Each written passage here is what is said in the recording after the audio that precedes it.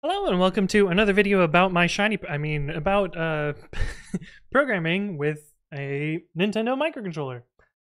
This little guy here that plugs into my computer and also plugs into the Switch and pretends to be a wired controller. I've talked about this a few times on the channel, but basically here's a better view of it. This is before I realized I could simplify it quite a bit by removing some of the jumper wires, but anyway. The idea behind this is I can send commands from my computer and the Nintendo Switch will interpret them as buttons being pressed. I can then read the screen using a capture card and basically play the game using Python and computer vision, etc. And I want to talk you through my most recent project using this, which is to catalog my shiny Pokemon. Prior to now, I use a manual spreadsheet where I keep track of all of the Pokemon that I have and the various forms, etc. But as you can imagine, doing lots of manual data entry into a spreadsheet, it's got some inaccuracies over the years. And so what I wanted to do is take all of my Pokemon that are currently in Pokemon Home and figure out what I have. I also wanted this as some sort of backup. It's not really a true backup because if I were to lose access to Pokemon Home, they would all be gone, but at least I'll have some record of having them at some point. And so what I decided to do is write a little bit of scripts using this microcontroller to basically screen grab everything in Pokemon Home. I basically split this into a two-part script, one that just takes all the screenshots and then another that processes them. The reason I did this is because processing is pretty error prone, and I'll show you a bunch of the edge cases that I ran into while making this. But it was just easier to split them up like that. Even with that, I still had to do some special state management to make sure that I'm cataloging these in a way that makes sense. And there was some there are some weirdnesses that I'll show you later about why this wasn't so straightforward and easy.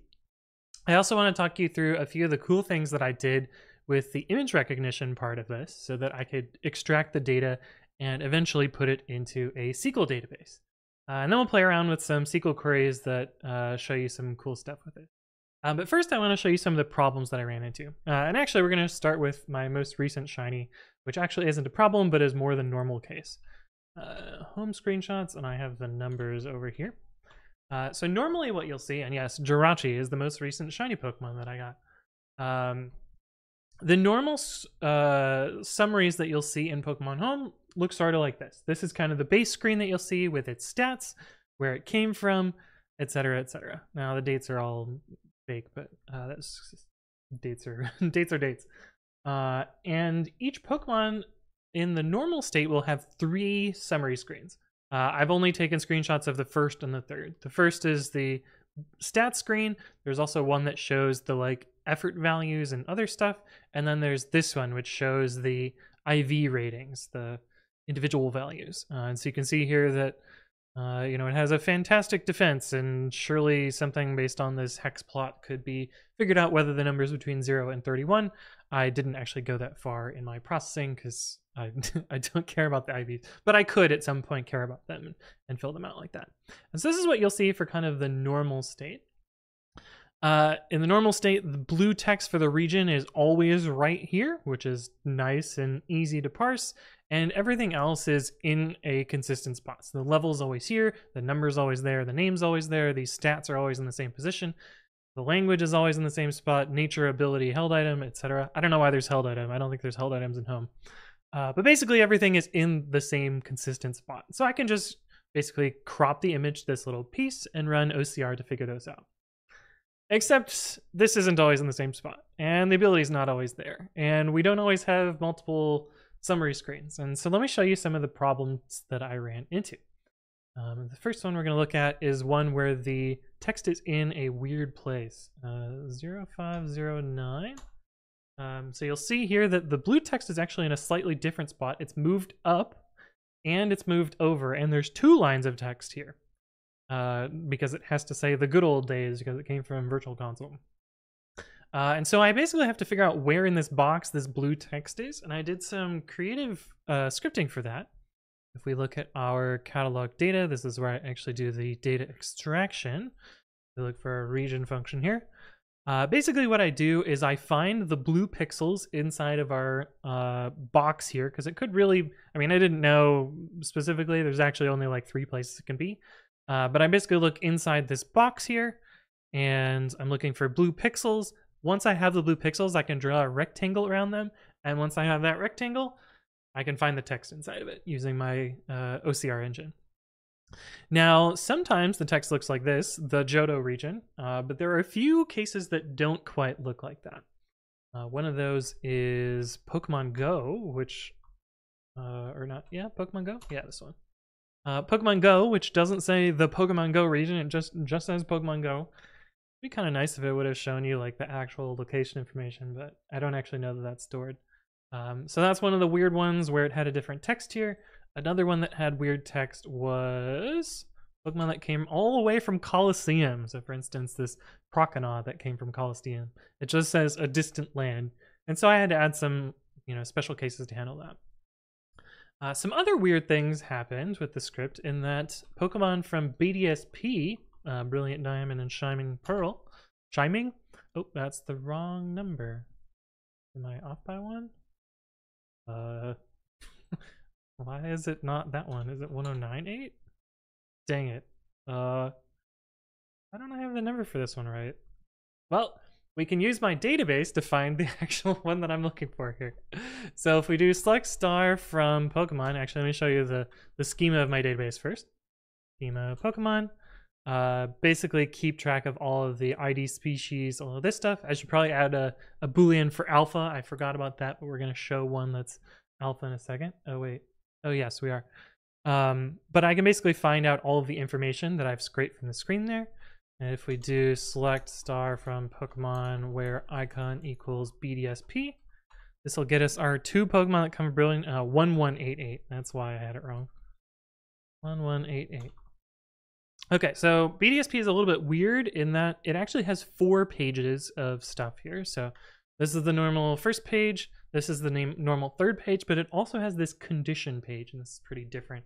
So my script had to handle flipping through the pages properly to make sure that it could actually get the IVs from the god himself, Arceus here.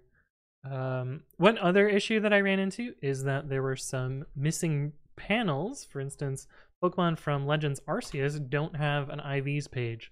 They don't have any extra pages. It's just this base page, which shows their default effort levels, I think they're called, as well as their stats. But I also, didn't handle moves or alpha icon or all the other things like that. So that was some of the other stuff that came from this. But given all this data, I can make some pretty interesting queries. Here's just a few that I tried before recording. So for instance, if I want to find the most common Pokemon that I have shiny, I already know what it is. It's your boy Dunsparce. But I can do this, select count 1, group by species, order by count 1 descending, limit, let's say our top 10. No such table Pokemon. Oh, dang it. I forgot to actually select our database. Let me copy paste our query here. And you'll see that Pokemon 206, which if we go to 206.shtml, it's your boy Dunsparce. I think the next one is Morgrim, if I remember correctly. 924. No, it's Tandemaus. Of course it's Tandemaus. Yes. Okay, the next one after that should be unknown. Oh, well, that didn't work. 201 should be in Johto. Anyway, you can see that, oh, okay. Oh, right, because Johto got, the decks got deleted. All right, let's go back a few generations to where unknown actually exists. Yeah, there we go. But basically I can figure out like the most common Pokemon. One interesting query that I found was gender. Pokemon group by gender. And 1 is male, 2 is female, and 3 is unspecified, as the Pokemon games list it. And it's interesting to me, and I kind of know why, that my shiny Pokemon lean towards male gender. And this is just because Pokemon in general tends to make female Pokemon a little bit more rare. A little bit weird, but one thing that I noticed here. We can also see what are the most common regions that they come from. I'm actually going to put icon and region here. The icon tells me which game series it came from, and so like if it's Johto and Virtual Console, it came from the Gold and Silver Virtual Console on the 3DS. But if it's Johto without an icon, then I know it came from Heart Gold, Soul Silver. Group by icon region, order by count 1 descending. And we can see that I've gotten more shiny Pokemon in Paldea than any other generation. Some of my rare ones are Pokemon Go, BDSP, Coliseum, plain olds. This is probably Fire Red Leaf Green. Yeah, it has to be Fire Red Leaf Green. This came from Let's Go. We got some Heart Gold, Soul Silver. 5th gen way back here. And you can see that I played a lot of Legends Arceus. But anyway, this is kind of some cool data that I was able to compile, all because I could flip through Pokemon pretty quickly and take screenshots and then write a little bit of computer vision to extract the data from this and have a pretty cool data set. And of course, you're probably wondering, select count 1 from Pokemon. Well, you can get the current count today of 2028 of them. But anyway, hopefully you found this interesting, and I'll see you in the next one.